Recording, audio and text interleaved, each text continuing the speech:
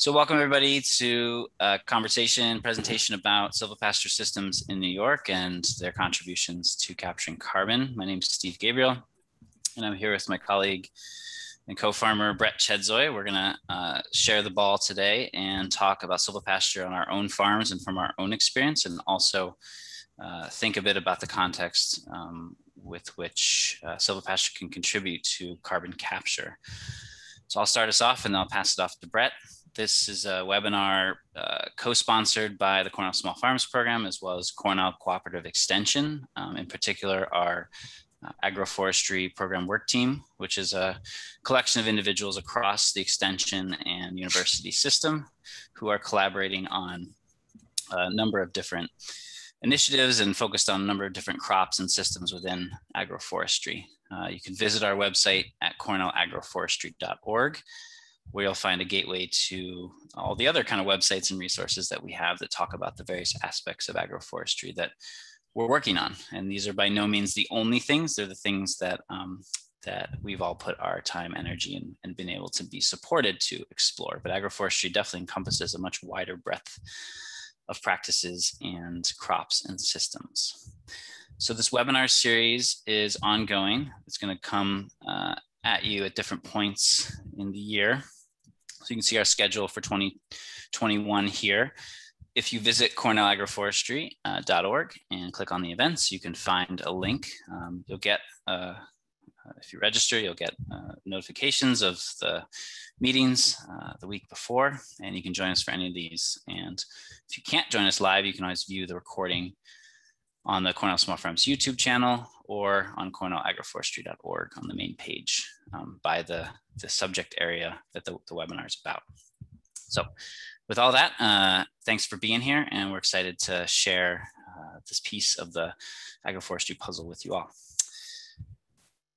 As we start, we're talking about land and we're talking about place, and it's important to acknowledge where we're broadcasting from. So we're at Cornell University. I'm in Ithaca in the center of New York State, and we're located on the traditional lands of the Goyankono, or the Cayuga. And New York State has a rich history of indigenous land stewardship. And I think acknowledging and recognizing and thinking deeply about that relationship as landowners, as land stewards, is a really important piece to taking care of land and taking care of our communities into the future. So this is a recent statement that was put out by the College of Agriculture and Life Science. And I hope that it continues to lead to more dialogue and conversation about the inner meanings of this statement and the things that can lead from those conversations. So wherever you are in the world, your land base has an indigenous story, and there's a really cool resource online to learn more about that. It started out as just something that was focused on North America, but now it's really growing out to all corners of the world. It's just nativeland.ca, and you can navigate to parts of the world where you might live or work and check out information about the names and cultures of the people who are the indigenous inhabitants of that landscape. And I present this not only to recognize the land we stand on and are working to take care of, but also to tie it into agroforestry and the ways that we perceive and think about landscapes. Because when we talk about agroforestry, it's often perceived as something that's brand new or something that's a novel concept. And it's actually, I think, in many ways bridging old methods and approaches and philosophies of land stewardship, as well as new ideas and new research and new techniques. And so it's a happy medium between. But what I want to emphasize is, especially in the Northeast, the Midwest, the Southeastern US, the landscape that we often think of pre-European colonization was not a landscape that was thickly just wooded and sort of a simple, dense forest, as is often articulated or thought of or taught. It really was a mosaic of different habitats. And these quotes come from two really excellent resources. One is a paper called The Pristine Myth, which is listed down at the bottom of the slide. And another is a book called Changes in the Land, which talks about the relationships of the original inhabitants of the land and the landscape itself and the wildlife itself, and how that really shaped a multi-story, multi-layered mosaic where we had a mix and a continuum of dense forest, semi-open or sometimes savanna-like ecosystems, open prairies or grasslands, and a whole mix of everything in between. And that mosaic has largely been simplified over time. And what we're looking for with agroforestry often is to bring aspects of this mosaic back into the conversation. So where I come from is both working for Cornell Small Farms Program as an agroforestry specialist, but also lucky to steward 50 acres, which we half have title to and half lease. And we graze this and think about ways that we can do forest restoration work in the context of farming. And so we look at different systems, including mushroom production, maple syrup, and silvopasture, of course, which is the focus of today, to think about ways that these things can interact, and that we always are constantly farming in the image of a forest and thinking about reforestation as a goal. That's how our farm hopefully is left after we're gone on to some other place. And so in that vein, our farm is what many farms are like, especially in this part of the country. It's a piece of land that was sort of cut up and divided. There's stark, edges between field and forest. There's not a lot of that mosaic feeling. There's a lot of land that was sort of abandoned or considered undervalued or underutilized. And so we're really looking to value and integrate silvopasture into much of the landscape. And we do this in a way that is restorative in terms of what we see in terms of soil carbon, in terms of wildlife diversity, in terms of species diversity, in terms of the health and happiness of our animals, ultimately at the end of the day as well. So it's all the combination and the intersection of those things that are important to us. So this is a map of our grazing plan, which is a nice thing to do in the winter, kind of sketch out how you're gonna divide up your paddocks and what the plan is, but it's a plan, and you go out and the plan changes every single day, every single season. Especially in the context of climate change, we can think about lots of changes coming, where no 2 years have looked at all alike as we've gone through our grazing over the past 10 years on this piece of land. So all the red boxes on here are what we consider our mainstay paddock grazing systems. You can see some of them are in open field, some of them have a bit of wooded area and an open field, and some have some denser forest, although the forest density is quite varied among those paddocks. The blue boxes on there are the winter paddocks where we bale graze and keep the sheep for the winter.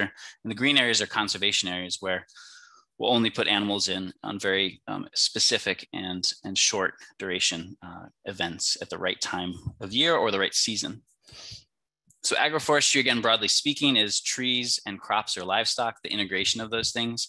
Lots of different practices. The USDA names 6 practices. Researchers have documented hundreds of practices globally when we talk about integrating these things. We're going to focus on just one. So silvopasture is one type of agroforestry that specifically centers livestock as the main tool of how we manage the landscape. So there's a lot of definitions, and we could simply say that silvopasture is at first the integration of livestock and forages and trees. What's helpful for me and my wife as we thought about our landscape is also to really define our own definition, which is really a reflection of our goals. So for us, silvopasture is doing ecological restoration work and creating what we like to call livestock habitat, because ultimately we're not looking for a uniform pattern of trees, a uniform pattern of species. We're not looking for every grazing paddock to be the same. We're looking for diversity across the whole farm.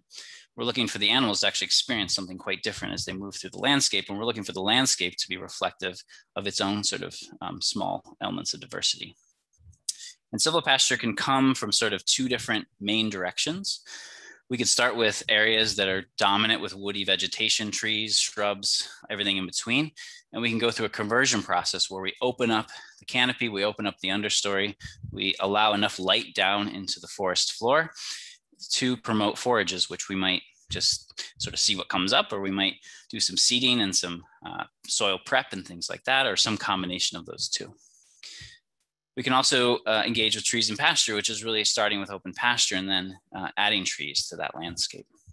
And I'm going to mostly talk in the context of our farm about the second part, the trees and pasture, and Brett's going to mostly talk about woodland conversion as some examples of how silvopasture can look in the context of carbon management. Last thing I want to emphasize about silvopasture is it is not just putting animals in the woods. And unfortunately, especially in the Northeast, we have a long history of kind of tossing animals in the woods and hoping for the best. And it's really important to emphasize that silvopasture includes rotational grazing, includes having animal interaction and then long rest periods, and includes making sure there's sufficient food and forage in the areas that we're grazing so the animals don't turn to the trees, the roots, anything else as a food source and thereby do damage. So all animals can do positive effect on the landscape and they can all do great harm. And so we have to be really careful about the way we approach that.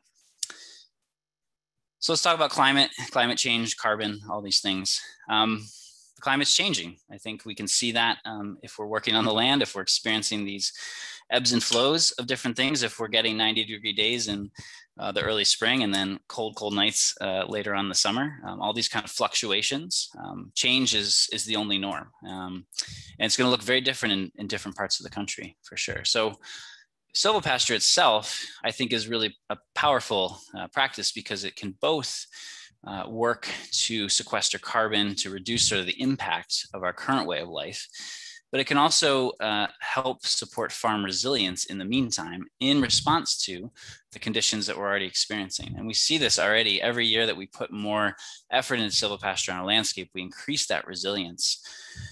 And I'll talk a bit more about that as we go with some specific examples. But back to habitat, we have to think about with our grazing animals, what kind of spaces are conducive to their health, to the health of the larger landscape, and to carbon. And so this is really the landscape and the habitat that most cattle in the US experience. And we can definitely do the math and see the negative effects on the carbon cycle, on the animal health, and on the environment. And we can contrast that. I'll borrow a picture from Brett that he'll probably show again because it's such a nice one, of a farm in upstate New York grazing Angus beef in a habitat that's supportive of their health, supportive of environmental and wildlife health, productive, and sequestering carbon. And at the most basic level, these two pictures really contrast what we're trying to move more livestock folks towards. So there's a big debate about there. We could spend a lot of time getting into the nuances of, are cows and grazing animals good? Are they bad? Are they contributing? Are they a solution to climate change? There's a lot of noise out there. There's some good resources to check out, and I encourage you to explore them. But I want to share a few things, particularly silvopasture. And I think one of the key things is when we add trees and forested landscapes to the grazing question, it starts to look really good from a carbon perspective. So grazing systems alone, you can go different ways with that in terms of doing the math and seeing if it works out or not. But when you add trees, it's really quite a game changer. So there's a great example that came out a few years ago of a managed grazing operation in Southwest Georgia called White Oak Pastures that did incredible work to quantify and look at the potential of a managed grazing system, intensively grazed, and its carbon impact. And this is one of the few ways that we can sort of quantify and say, yes, this is possible. Now, this is a particular place, a particular time, a particular management.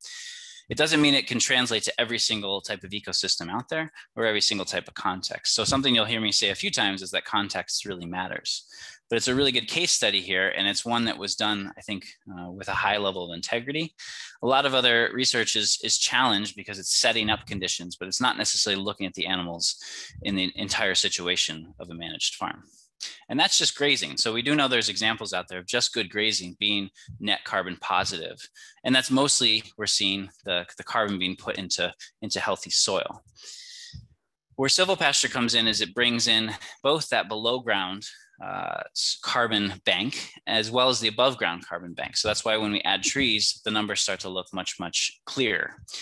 So this is an old analysis of prairie ecosystems done, but it's a good illustration of the fact that trees and forests generally have the majority of their carbon above ground. This carbon is in slower and more stable forms. And they also contribute a lot to building fungal networks, which have a lot of important roles to play in the carbon cycling and storage process as well. Versus grasslands and forage ecosystems, if we combine those, we get more below ground carbon, the majority of that showing up below ground. A slightly more sort of fast and more volatile system that can be built up quicker in many cases. So we can think of the grazing component as the quick way to put carbon into the soil and sequester, and then the trees as the longer term storage that's a bit more stable. Now, it's just coming out really in the past 5 years or so, the real importance of fungi, that actually when we talk about carbon in the soil, where is it living? Where is it being cycled? How is it being held? It turns out that the fungus itself is doing a lot of that work, both in the storage and the retention of carbon in the soil. So when we talk about trees, we have to talk about fungi as a part of that. And there's ways that we can bring fungi in to a productive system to make sure it's doing what it needs to do.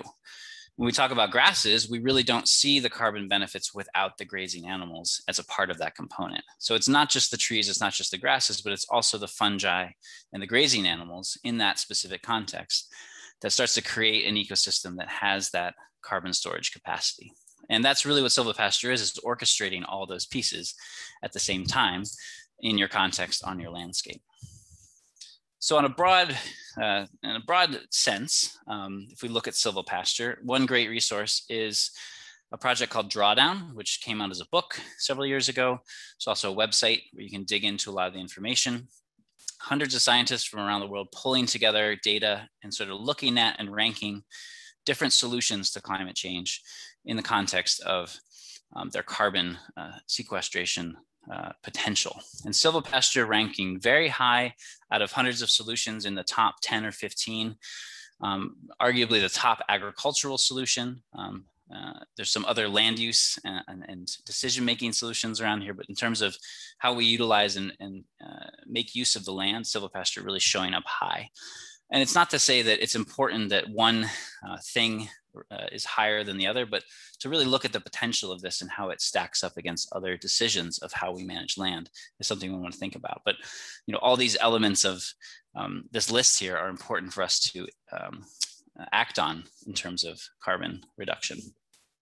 If we look just at land use practices, this is a slide borrowed from my friend Eric Toensmeyer, who did a lot of the agroforestry analysis for the Drawdown project. We see silvopasture really ranking very high on the list of potential land use practices. And we see a lot of the most common discussion around regenerative or carbon farming sort of showing up towards this bottom left corner here.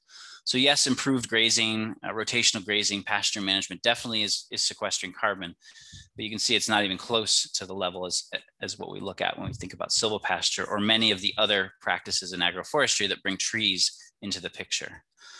If we look at the top level here, we have these very dense woody polycultures that are usually highly diverse systems, not often happening on hundreds or thousands of acres, but maybe happening on tens or dozens of acres. So much more intensive systems that also sequester. So again, all these systems being very important parts of the solution, but silvopasture really showing up quite high on the list.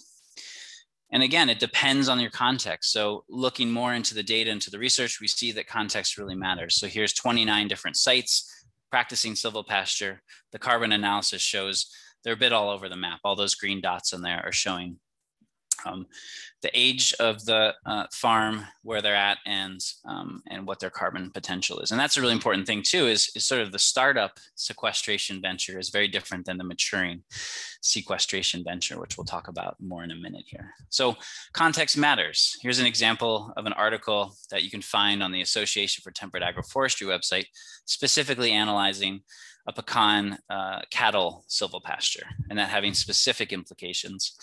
And that's going to look differently. This is in the Midwest versus if we were to do that in New York, because we wouldn't grow pecans very well in New York, and the trees wouldn't grow very fast if they survived at all. So we wouldn't see the same values in terms of carbon, right? So that's kind of some big picture context. But what I really want to bring it back to is the motivation of the farmers, the folks stewarding the land and working with the landscape, which a lot of us want to take care and think about carbon, but we also have to sort of pay the bills and get the work done that the farm requires on a daily basis. So I didn't personally come to silvopasture just as a carbon sequestration motivation. I came to it out of an interest of trees, a college career that included studies of forest ecology, and an interest in ecological restoration as well as agriculture. But silvopasture really didn't enter our farm practice until disaster hit. So in 2016, we're sort of down in the right corner here of this red blob. We had historic drought. We had one of the driest years ever on record. And we had that nice grazing plan that we made in the winter. We got around our first rotation and none of the pasture had regrown enough sufficiently to graze without doing damage. We're not storing carbon in that situation, right? And we're definitely going to do damage if we put the animals there. So we started to think about creatively about the different options we had. One of the things we looked at is all the sort of edges on our landscape that had been underutilized, undervalued, that we hadn't even paid attention to. And all these areas in the little yellow boxes, mostly were so thickly covered with brush that we didn't even know what was there, much less if it had any value to the grazing system. And so we were fortunate that we had a breed of sheep, the Katahdins, that prefer woody browse almost equally to pasture. And so we set them off. We switched our grazing plan to basically put them into these large hedgerows and utilize the fodder available in these hedgerows. And we were able to sustain them for 40, 45 days. And at the end of the season, we didn't see any real drop in our carcass weights when we went to slaughter some of them. And that's just an indicator really of not losing our sort of productivity, or we didn't lose any animals to stress or to any other issues, disease or anything like that. So we were able to maintain herd health, and we were able to maintain our sort of productivity. But what was more eye-opening was the fact that we had missed out on an opportunity to really utilize and interact with the larger landscape and create a more diverse ecosystem along the way. So for us, it launched a process where we started to think about trees and woody plants and the interaction of them and animals in a very different way. Here's a willow windbreak that we planted very early on in the farm because it's a very windy site. And at that point in 2016, we were just looking for anything green we could feed to the animals. And we let them have it at the willow. We said, it can probably handle it. We'll let them give it a go. And what was interesting is they would eat it for a while and then they would stop. And, them backing off of that was surprising because we thought they must be so hungry. They're just going to eat this day in, day out. But it was the tannins, as we learned later in the willow, that slow down and ultimately encourage the animal to stop consuming willow. And those tannins, interestingly enough, not only curtail the appetite, but what they're doing is creating an inhospitable environment in the rumen for parasites. And they're also reducing the methane output. And research has shown both of those benefits from feeding animals high tannin forages. So without even knowing it, we were starting to think about the application of tree fodder, not only as something in a drought situation that really helped us get by, but also something that potentially had some medicinal benefits for our animals. So for us, the motivation has been to think about not the nicest pasture, not the nicest forest on our landscape, but really the marginal, edgy stuff that's overgrown and underutilized as a place to start our silvopasture work.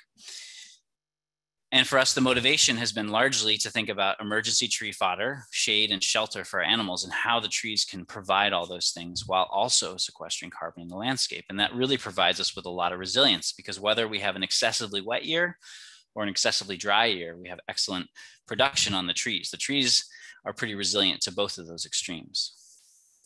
So just a couple examples here. Here's a swale that we dug. Here's some willow going in that initial hedgerow. And here's some of the black locust going in that you saw in some of the images there. Planted in 2013. By 2017, they were 30 feet tall. Wild as bushes, lots of pruning to do, lots of thinning, lots of fodder available, just as a natural way to manage healthy trees in the long term. And they're doing great today. So those two systems now form a silvopasture where we have a paddock in between where the sheep can graze, and we can clip or give them access to the trees depending on the height and the time of year and things like that. For both a dose of that sort of medicinal high tannin forage from the willows and the high protein content from black locust, right? So we're growing our fodder, we're growing our food alongside the pasture, and we're managing the two together. And then those willow are planted on swales, which during extreme rain events, this was after a 4-inch rain event, capture that water that would inundate the pasture, that would cause erosion. It holds it there, it lets it soak into the soil, and it reduces those issues as well. So when I started working on the silvopasture book, this is what really got me excited, is to think more creatively about fodder and think about its benefits for the farm landscape, and also think about its benefits for carbon.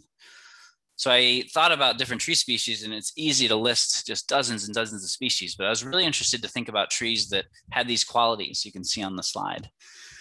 Research as fodder, like a long-standing relationship to animals, adaptable species that we see in different parts of the world, different ecosystems, different elevations, different microclimates, trees that are fast growing and easy to propagate.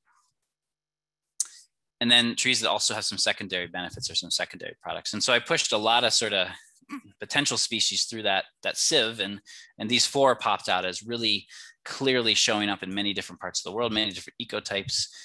Black locust, very particular to our part of the world, but a lot of analogs for some sort of fast-growing, nitrogen-fixing, high-protein tree. So if you're in a different part of the world, you could find some kind of analog to that. But mulberry being one of the most common fodder trees globally, poplar and willow showing up on almost every continent, especially anywhere there's temperate trees growing, we see these trees showing up.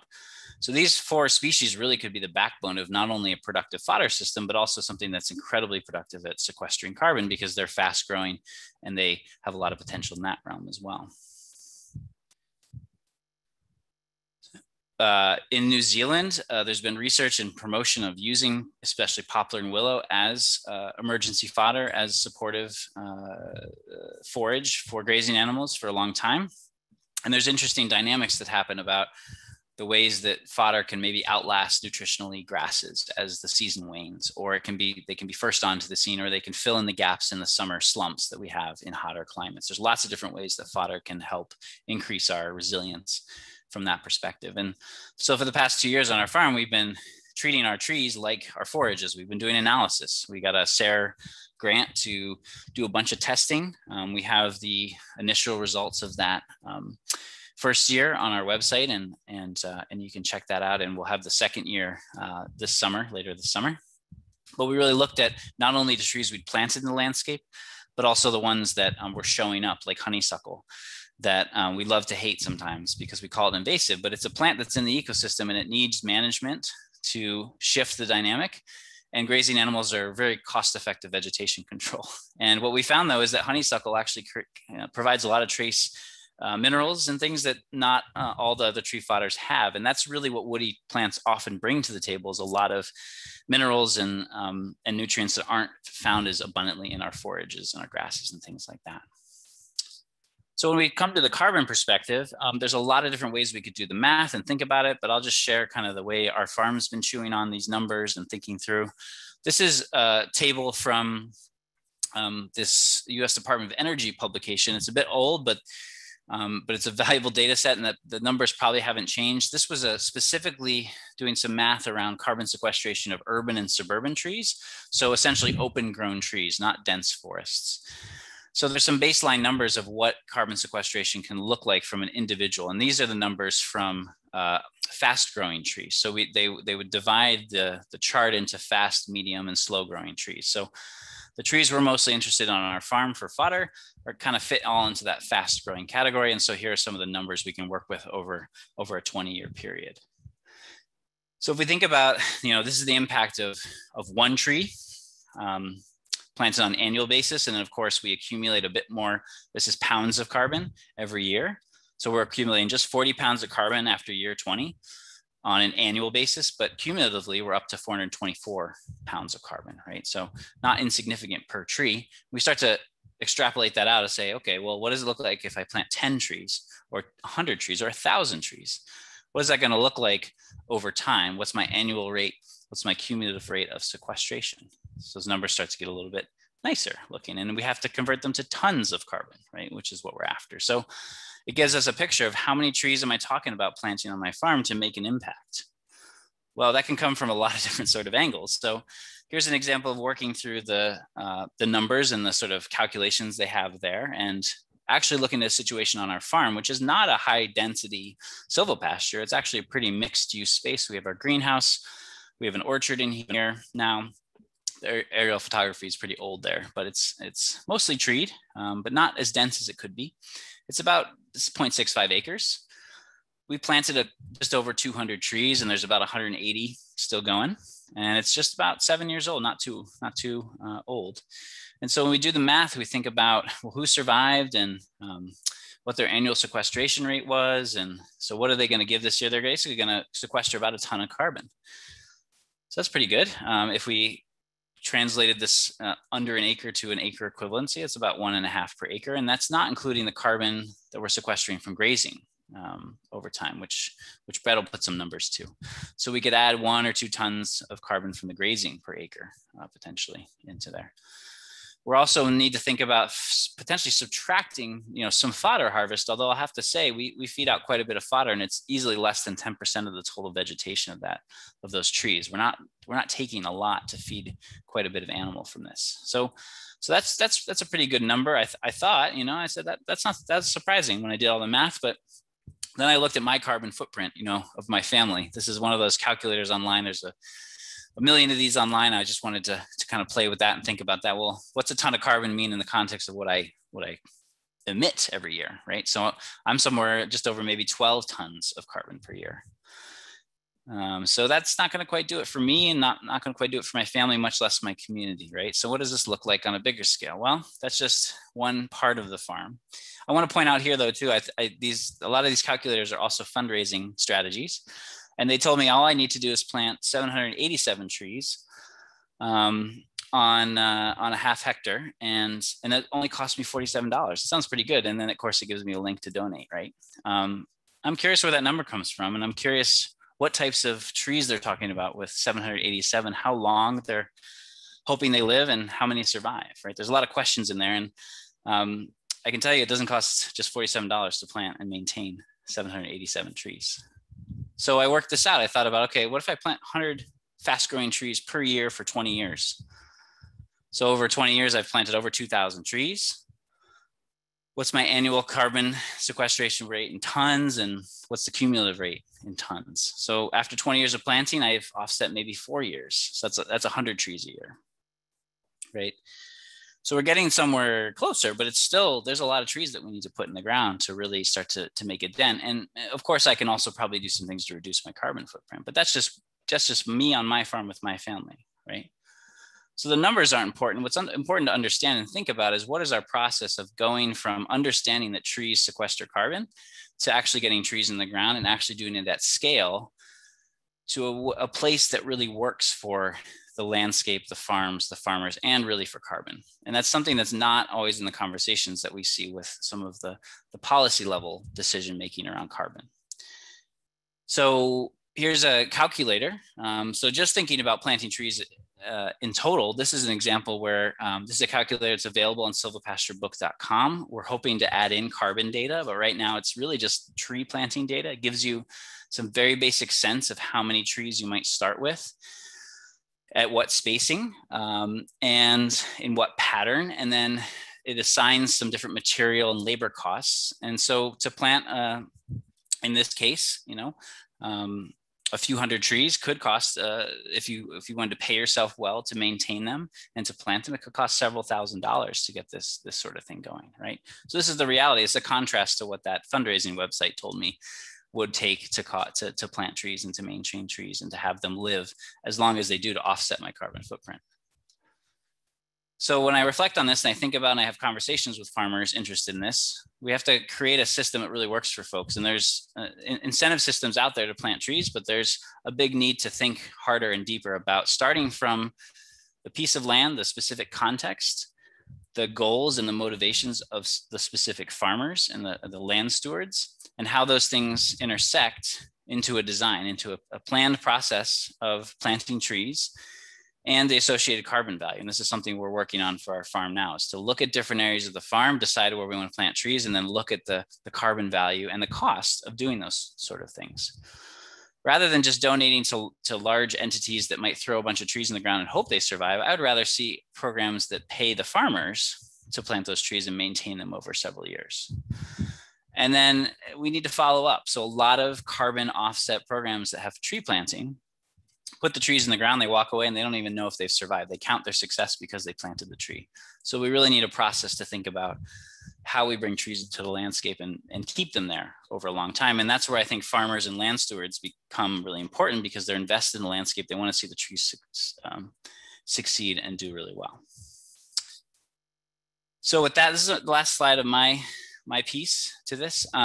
This is just from a conference years ago where we had a breakout group talking amongst different farmers about tree planting. And we talked about two things. We talked about what do we feel like were some of the challenges or barriers to all of us planting more trees? What were our motivations for planting trees? And so these are some of the things that came up in that group that I think are really important to also focus on. So it's not just the cost, but it's also knowing how to properly plant and maintain. Feeling a bit overwhelmed on the different species and how we could choose all those things, all that kind of stuff, right? And lots of different motivations, but I would encourage folks to think about, like, what are your motivations for trees and how can that inform the decision-making process along the way? There's no wrong tree to plant in the landscape, but we certainly need to get going and get some more trees planted into the ground. Over the past 10 years, I've had the opportunity to give over 100 presentations now on silvopasturing, but I've never really had the opportunity to give a talk on silvopasturing in today's context. And several years ago, I noticed that the conversation began to shift a little bit when this project, Drawdown, and book that Steve had mentioned came out, and I was like, oh yeah, and silvopastures are good too for sequestering and storing carbon. And I had always focused on how to make silvopastures, how to manage silvopastures, why silvopastures are good for us and our livestock, but this was kind of treading into new territory, and I acknowledge that some of you today honestly know quite a bit more about the carbon angle of silvopasturing more than I do. But when you read some of these conclusions from this book, it really should cause us to open our eyes and say, wow, there's something to this. And so the question I want to start with this afternoon is, how do or why do silvopastures capture and store more carbon than their treeless pasture or forest counterparts? This was a paper by Gabe Pent that a friend Mike Jacobson at Penn State had shared some months back. And again, a confession here, this was the first time that I had seen the term over-yielding used. You have to read it a couple times, and then it's like, okay, yeah, so it's the whole is greater than the sum of its parts. So when we take trees together with forages, together with livestock, which is this unique agroforestry system called silvopasturing, then we're getting more on that same parcel of land. So I want to share some thoughts with you today in the context of a couple situations from our own family's farm in Watkins Glen, New York, Angus Glen Farms, where about half of our 500-acre grazing base is in some form of silvopasture. So I'm going to focus on two types of silvopasture that I know, and I'll simply call these plantation silvopasture and wood silvopasture. And by the way, if you're aware of some more official name for like wood silvopasture, please feel free to share that in the chat box.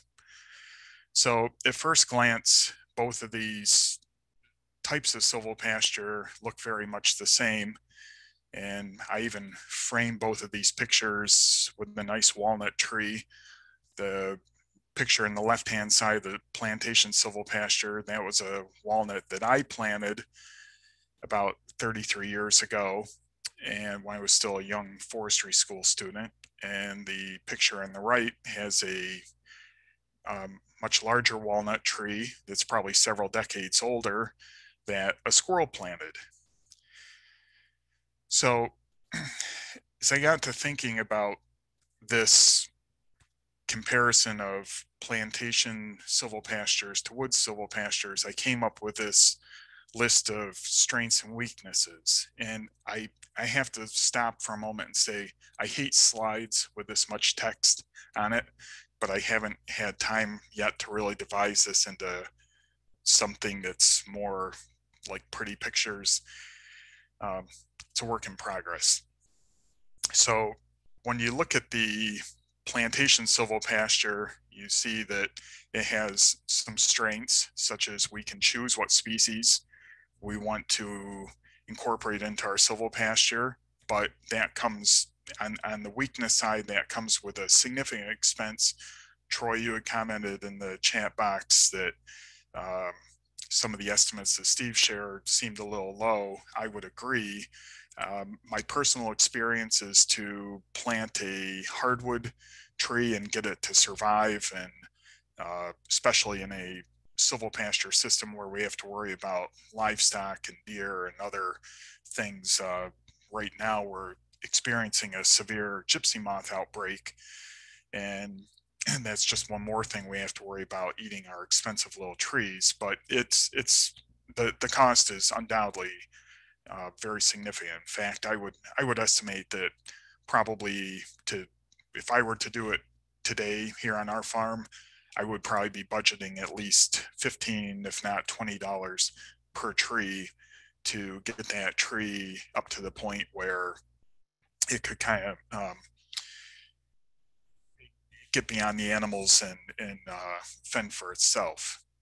Uh, One of the other strengths of plantation silvopasture is we can be planting trees into a pasture or a hayfield or some prepared site where the forages are already present. Maybe that makes sense, maybe it doesn't, because we also know that establishing trees in a sod environment is very challenging, especially when we have herbivores running around that want to eat those trees as well. And it's not just our livestock, it can be rodents, it can be rabbits, but deer are actually the one that I would pay the most attention to, because deer just love young trees that we put out there, especially when they're chock full of nutrients fresh from the nursery bed. So if you're not willing or able to protect those young trees from all these threats, then you might as well just dig a hole and stick your money in it, because that's essentially what you're doing if you don't do it right. Looking at wood silvopasture, often nature put the trees there for us. I use the word free rather loosely. Sometimes it was also our predecessors, our ancestors, that they had some here in New York. There were a lot of farms that planted marginal ground to trees in the 1950s and 60s through a program from the DEC. And but whether it was a natural existing stand of trees or trees that somehow else came onto the landscape, somebody planted them there, that it's great when we can start with free trees.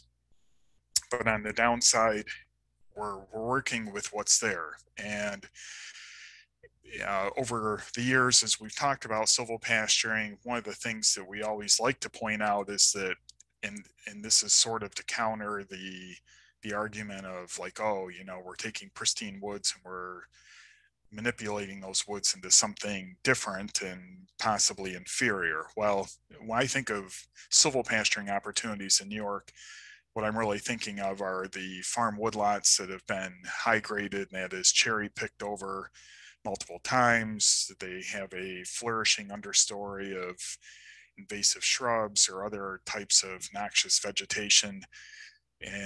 But in those situations, many of the good trees that were originally there may no longer be there. So, and also I've seen over the past few years is emerald ash borer, a very significant forest pest, but there's many such pests on the landscape today, and there will be new ones.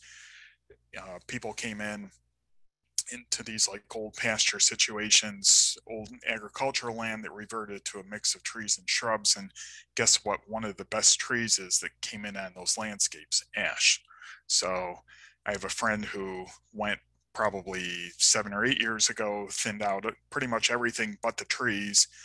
Unfortunately, most of those trees that were left behind at that time is ash, and now he's losing the ash trees. So we have to work with what's there. And then another strength of wood silvopasture is that, if we're starting with trees that are already large enough And when I say large enough, I'm thinking of trees that have probably already reached what we would call the small pole stage. That's to say trees that are at least a few inches in diameter, probably at least 20, 30 feet tall. Those trees often, especially with careful grazing management, we can go in there and start developing that into silvopasture and not worry about protecting individual trees from the damages that livestock may cause. Now, there's a big asterisk with that. One is what I've noted here, which is regeneration. So periodically, if we want to sustain that silvopasture system over time, we have to think about sometime during the life cycle of that silvopasture establishing patches of regeneration. I'm not going to get into the details of how to do that today, but when I say graze it carefully, what I mean is most trees that are, again, of that size that I've described, that pole timber size, they can be quite resistant to livestock most of the time, but not necessarily all of the time. And a common example would be in the spring during the sap flow, what we call bark slip season, where grazing animals could very quickly go in there and start rubbing on your nice 3-inch diameter sugar maples, and the bark falls off. In fact, if you just sneeze, the bark falls off those trees. So we need to be aware of those things, because you could put the animals in there in the morning, come back in the evening, and extensive damage has been done at that point. So beware. And then on the flip side, if, to have a good productive silvopasture, we need to have a forage base, and establishing forages in and amongst trees and stumps and slashes, branches, and things that have fallen on the ground. That's certainly easier said than done. Those of you that have done it know that it's easier to do in a treeless environment than one that's full of these obstacles.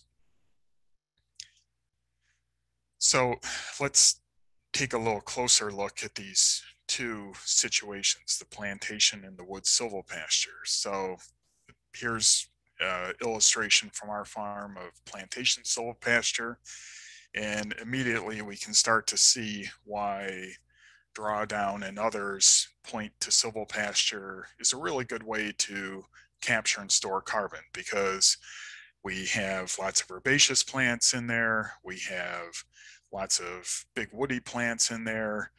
We're periodically harvesting durable wood products. There's a pile of locust fence posts in the foreground. And we're also capturing and storing carbon, not just in the plants, but in the animals as well.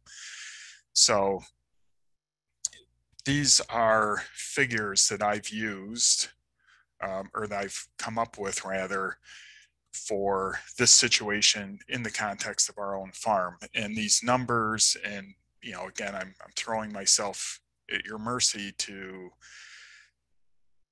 contend these numbers, but this is a combination of often citable figures combined with what I feel we do in an average year. Steve had pointed out in his talk that there is no such thing really as an average year anymore. All of you that are farmers understand that. All of you that are land managers understand that. Right now, things are seeming pretty normal around here at our farm. Last year, we had probably the worst drought in our history, certainly in our 20 years of grazing history. And Steve used an illustration from his farm in 2016. That was another memorable drought year. And of course, in between, in 2018, we were considering putting pontoons on our animals because it just rained so much. So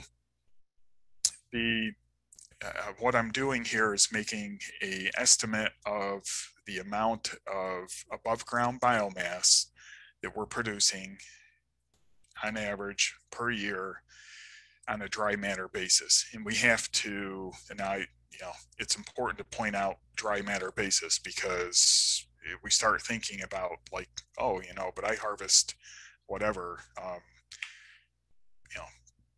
so many bales of baleage or cords or tons of firewood and stuff. Okay, but we need to get in on apples to apples basis, which is the dry matter basis. So on our average hayfield, we estimate that we grow about 2 tons per acre per year. That's in a fairly well managed two-cut system with some liming and fertilizing.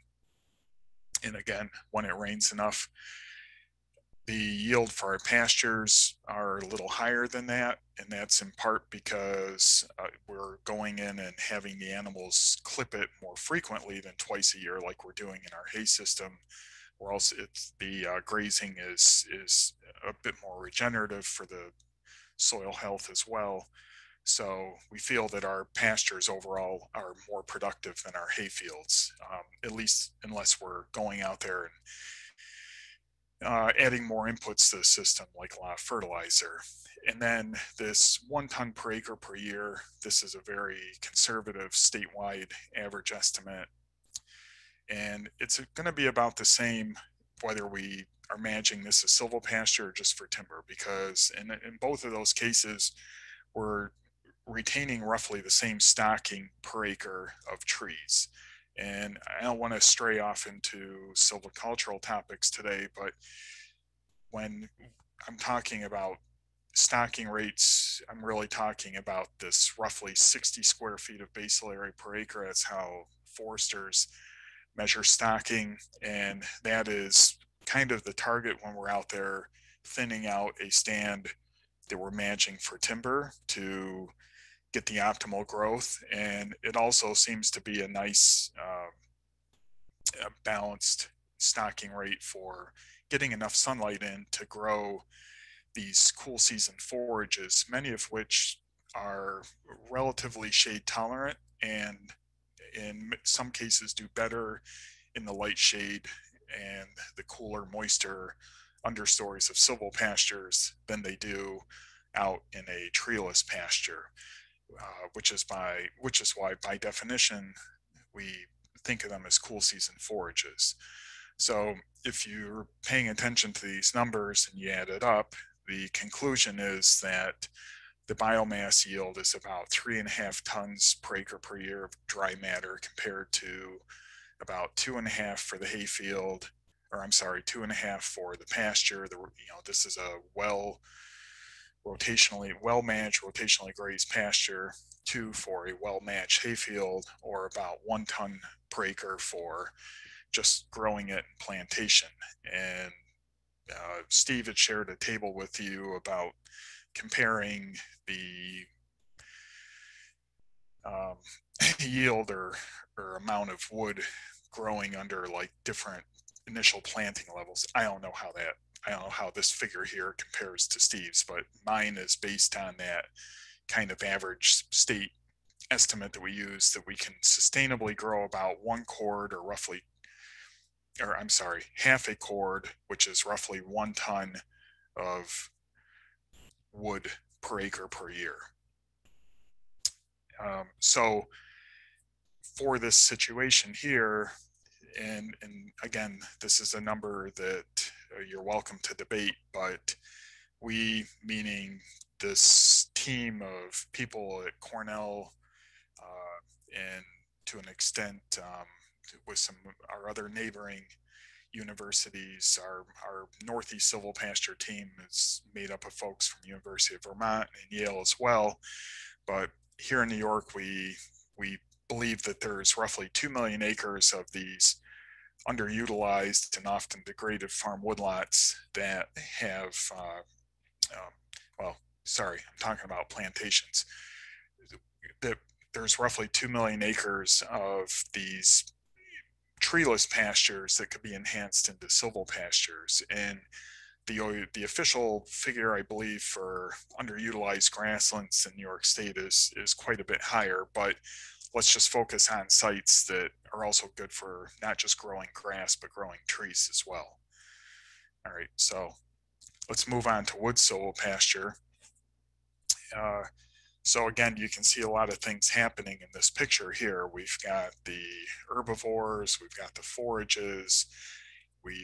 One of the first things I'd like you to notice, though, is that this woods has been thinned to essentially remove the firewood quality trees that were intercepting sunlight, and pretty much every tree in that picture is what we consider a high quality productive tree. So there's a diversity of species. There's red oak, there's white oak, there's sugar maple, there's basswood, there's red maple, and a little bit of everything else mixed in. You can even see some hickory and beech there in the background. So we like a little bit of everything in our silvopastures, and that's what nature put there, and that's what we're going to work with.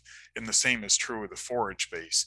But one of the advantages that I believe that a wood silvopasture has, possibly over its plantation counterpart, is that there's also a lot of carbon there in all those extra stumps that were left behind from when we harvested those firewood quality trees. There's quite a bit of slash on the ground. Slash is a term that we use to describe the kind of the coarse woody debris left behind after a harvest or a thinning operation. We have down trees. You can't really see any in this picture, but I know we have some nice dead standing trees out there, which we call snags. And that's a important component of wildlife habitat as well. It's kind of the home for the critters and the insects that feed those critters. So this picture here, you can see there's a lot of carbon going on, or a lot of carbon being captured, and also a lot of carbon being stored. So let's look at the numbers. Again, expressing this on a dry matter basis. So if we're managing that woods just for sustainable timber production, we're going to be capturing about 1 ton per acre per year. And for silvopasture, using the figures that I shared in the plantation slide, about 3.5 tons per acre per year. So also, we estimate that there's about 2 million acres of these farm woodlots that are ripe for this utilization of silvopastures versus just the farm woodlot that has been cherry picked to the point of no return, or has other health issues. The ash died, the elm died, the something else died, and the sunlight got in, and now it's a impenetrable understory of honeysuckle or buckthorn or multiflora rose or all the above, or maybe beech brush. Native species can be problematic too. But when you take the 2 million acres that have potential from the wood silvopasture side and the 2 million acres that have potential from the plantation silvopasture side, that's a lot of acreage. And when we start talking about sequestering carbon, this isn't something that, we're talking about maybe a few thousand acres or 10,000 acres. It's potentially in the millions of acres. And every one of you tuned in today understands that there's a lot of barriers to ever get anywhere as close to those millions of acres, much less even hundreds of thousands of acres. But I want to make this point because when we're thinking about land-based approaches to capturing and storing carbon, silvopasturing is an area which deserves more attention because the potential for it is very large, just in New York State, but the same could be said of any state in the Northeast, and I think pretty much any state in the country where it rains enough to grow productive forages with productive trees. One of the things many of you have heard me present before in silvopasturing and heard me use examples from our family's ranch in central Argentina, where it actually rains quite a bit. Also, it rains about as much as here in upstate New York, but because of other factors, partly the seasonality of that rain and also the very coarse soils that are low in organic matter, the silvopastures really can be a game changer in terms of making that land more productive. So, what can we take away from these points I've been making here? So, one is that silvopastures can grow, and I'll use the word capture interchangeably with grow here, about the same amount of carbon, whether it's a wood silvopasture or a plantation silvopasture. That's assuming all things are equal. And I'm sure many of you are forming a thought in your mind right now of like, well, wouldn't woods be a little higher for this or maybe a little less for that? But essentially, we could potentially grow about the same amount of carbon per acre in either of those scenarios. The second point is wood silvopasture probably stores more carbon at the same age in its development, primarily due to higher initial stocking of trees per acre. Now, again, I didn't want to stray off into a silvicultural talk today, but I could have put some good pictures up there that show the succession of a naturally occurring woods. And so this statement is based on this premise that when we create a plantation silvopasture by planting trees, we're normally planting a relatively low initial stocking of trees per acre, perhaps up to 1,000 trees per acre, but more typically hundreds of trees per acre. When nature establishes a young woods, that usually is more in the magnitude of 100,000 seedlings per acre, or 100,000, I should say, woody stems per acre, because today with the impacts of deer, that could be a combination of trees plus woody shrubs, usually invasive woody shrubs. But that land often seeds into very high densities of woody stems per acre. But if you look at a young pole timber stand or a young sapling stand, one that hasn't been disrupted by the presence of excessive deer impact and invasive plants, then you see this like almost bamboo thicket looking situation of very high stems per acre. Again, it could be as high as 100,000 seedlings or more per acre, and then thousands of saplings per acre, and then or tens of thousands of saplings per acre, thousands of small pole-sized trees per acre, and eventually the hundreds of more mature-looking trees per acre that we saw in that previous slide of the wood silvopasture.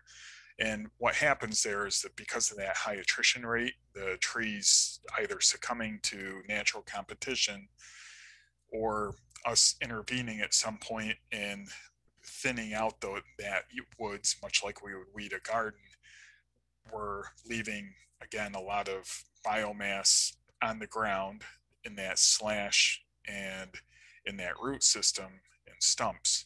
So I think that if you were to look at a plantation silvopasture and a wood silvopasture at the same point, meaning 30 years, 50 years, 70 years, the wood silvopasture probably has the advantage there in terms of overall carbon storage.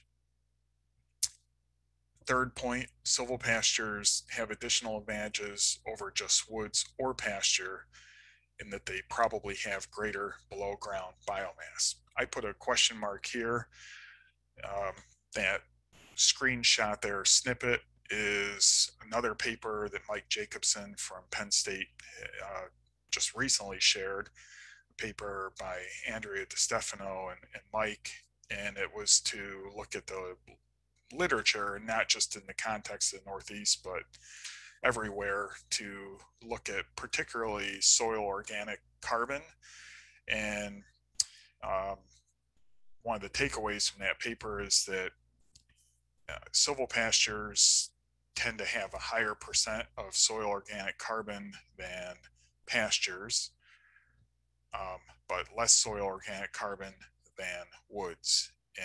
But further along in the conclusion, it says the results are all over the place. At least that's how I interpret the results, and it depends. So I think we have a lot more work to do in that area to figure out really how does soil organic carbon, but also living plant biomass in the soil profile change as we move from one of these realms to another. It's to say pasture to silvopasture to woods. Also, and I mentioned this earlier, one of the advantages that silvopastures have over, say, just woods is that we're also sequestering carbon in the form of livestock biomass. And that 1,000 pounds per acre per year, good luck finding that one in the literature or as a citable figure.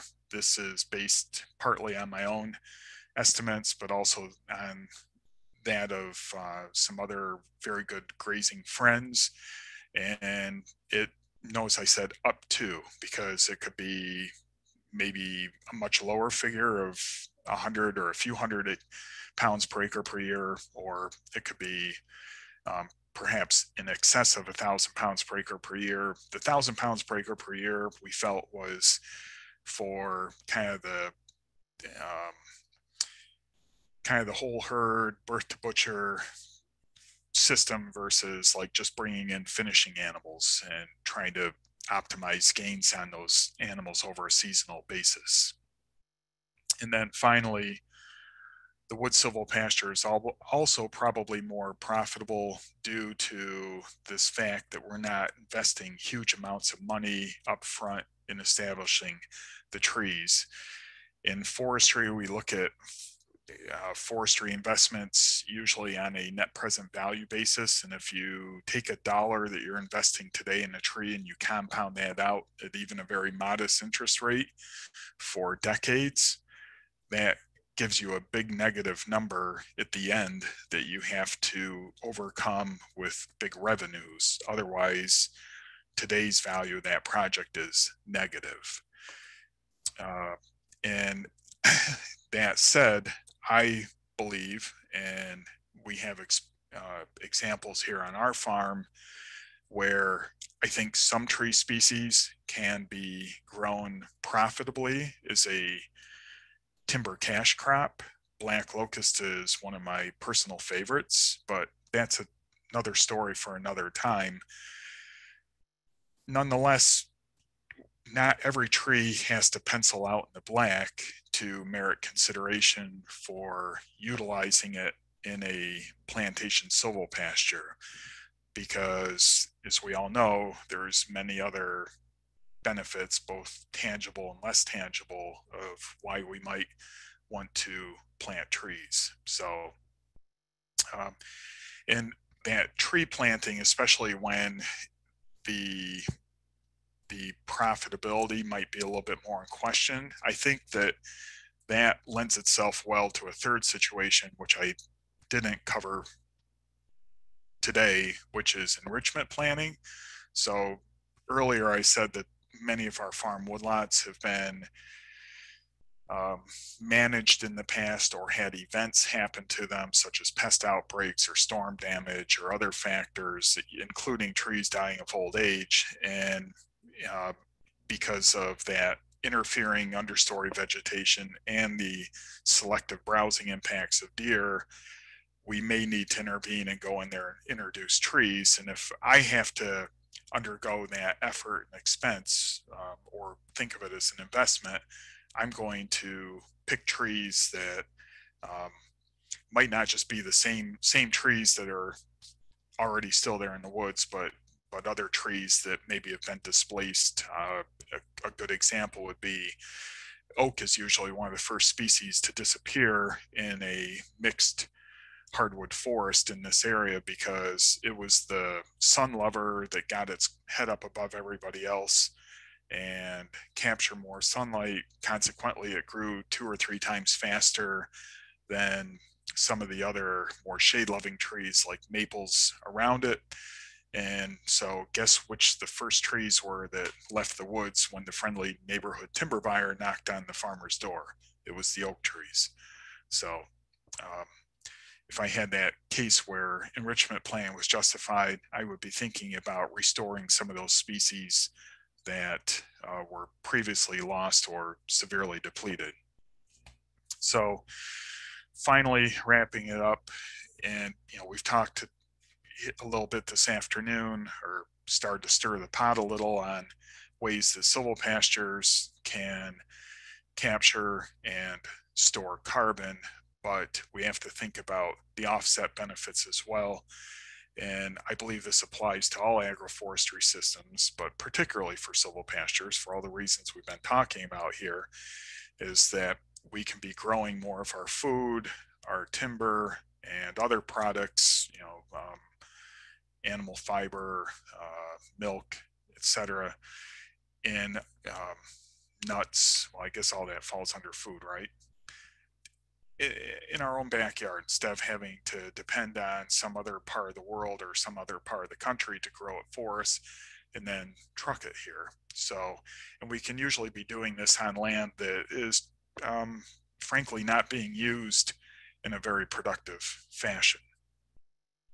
Uh, so finally, I can never resist the opportunity with a captive audience to put in a plug for an event that we've actually wanted to do for a couple of years now. I think it's because of the situation that we were still in a couple months ago, when we really need to be doing the groundwork and planning for this, like getting tour buses organized. Big events were being still canceled left and right, and nobody was really willing to say, hey, when can we get together again in big groups and everybody feel comfortable and cram you all on tour buses and feed you lunch. We were going to try to do this in September, but the calendar is full at this point, and I don't think there's enough time to pull this off and do it right. So I think it's going to get shifted into summer of 2022, but we'd love to bring you all here and take you out for a tour of some great silvopasturing farms here in the southern Finger Lakes area. So we will be putting the full details for that up on the Silvopasture forum. That's the silvopasture.ning.com that you see at the bottom. Is the details become clearer and clearer. And I'll also say that yesterday we finally broke the 500 member mark to the Silvopasture forum. So congratulations to all of you for those that have joined that forum. By the way, we understand you're not going to join the forum and get on there every evening and post a lot of stuff, but joining the forum will allow us that once or twice a year that we're doing something really cool and important, or at least we feel is cool and important, to share it with you and you don't miss out on it. We will also eventually post the link to today's recording and the subsequent recordings for this agroforestry series on the Silvopasture forum. That link will be to the Cornell Small Farms website that Steve mentioned. So if you want to know when those recordings come out, join the forum, and when we get it all up there, we'll let you know.